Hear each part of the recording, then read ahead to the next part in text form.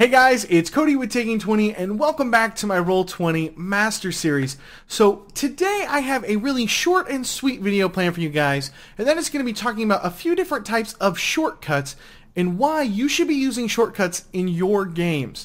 I hope you're ready. Let's get started.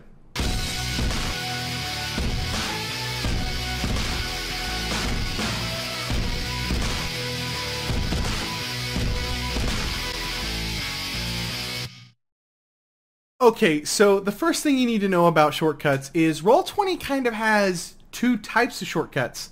They sort of have this shortcut list that's kind of by default that is turned on for everybody's game by default.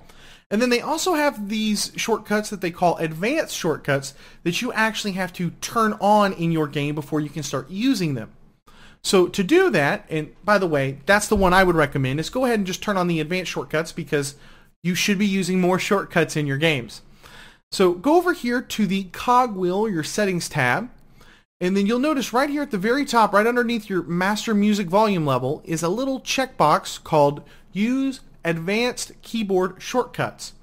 And if you want, you can even highlight over this, and that will take you right into their kind of the list. It'll pull up their wiki page with all the list of their advanced shortcuts.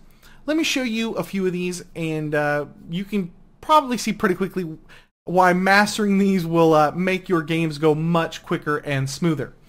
So by default, we're here in the objects and tokens layer, and if you turn this on, you can just hit O. That'll take you to the objects and tokens layer. If you hit K, that will take you to the GM info layer.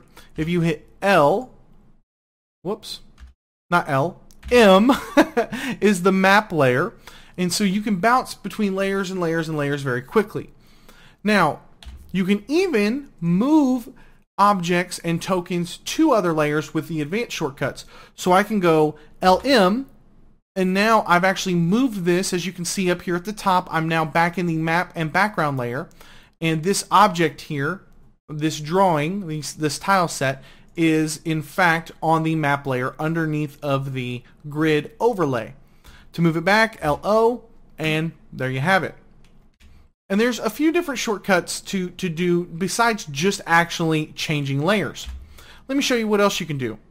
Another very simple one is you can just simply use your arrow keys. In case you didn't know this, I didn't know this when I first started, that you can actually use your arrow keys to move tokens around that you have control over. So there's another one for you.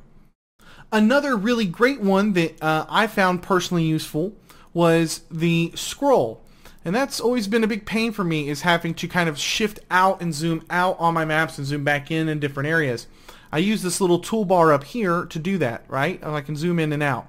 But if you hold down the Alt button and then scroll with your mouse wheel, you can actually zoom in and out just by doing that without actually having to play around with the I'm going to call this the scroll bar, if you will. So there are a lot of shortcuts. They have a list of maybe, I don't know, maybe, I'm looking at the list now, maybe 25, 30 different shortcuts that you can kind of learn. And I think that they are absolutely worth the time. And I think it helps, you know, the more familiar you are, especially if you're using dynamic lighting.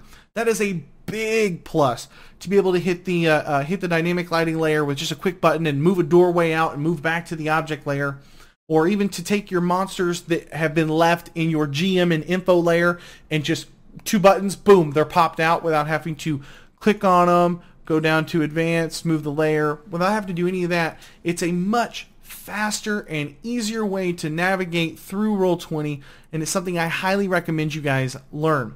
And they go beyond all this stuff. You can even change your toolbar sets. So like FF will take me into the draw tool. What is it? Let's see. FR will take me into the draw shape. Q takes me into my measure tool. I can go over to my text tool with just FD and start typing away. S, by selecting S, it will take me right back into my select tool. And I can even pull up the turn tracker with one button, which is Y. So there are a lot of different advanced keyboard shortcuts that you guys can use. If you don't want to use the advanced ones, you can always use the basic ones. which are a lot more limited. I think they mostly change layers and stuff like that. They don't let you change your tools as well, and I don't think they let you move objects to another layer, which is the main reason why I have decided to start using the advanced keyboard shortcuts. So that's pretty much it. I hope you guys enjoyed this video, and I hope you learned something new. I hope you guys will actually try to use more shortcuts in your games to help them run smoother. That's what all these videos have been about. That's what the whole Roll20 Master Series has really been about, is to master Roll20 so that you guys can focus more on your actual game, not the tools that it takes to run your game. If this is your first time here and you love role-playing games as much as I do, I'd love to have you subscribe. I'll be putting out new videos every week on DM tips, player tips, Roll20 tutorials, all kinds of things. So if that sounds like something you're interested in, hit that subscribe button down below and come join us. Thank you guys so much for watching. My name is Cody, and may your games be filled with awesome memories and even better friends. I'll catch you guys next time. 1, 2, 3.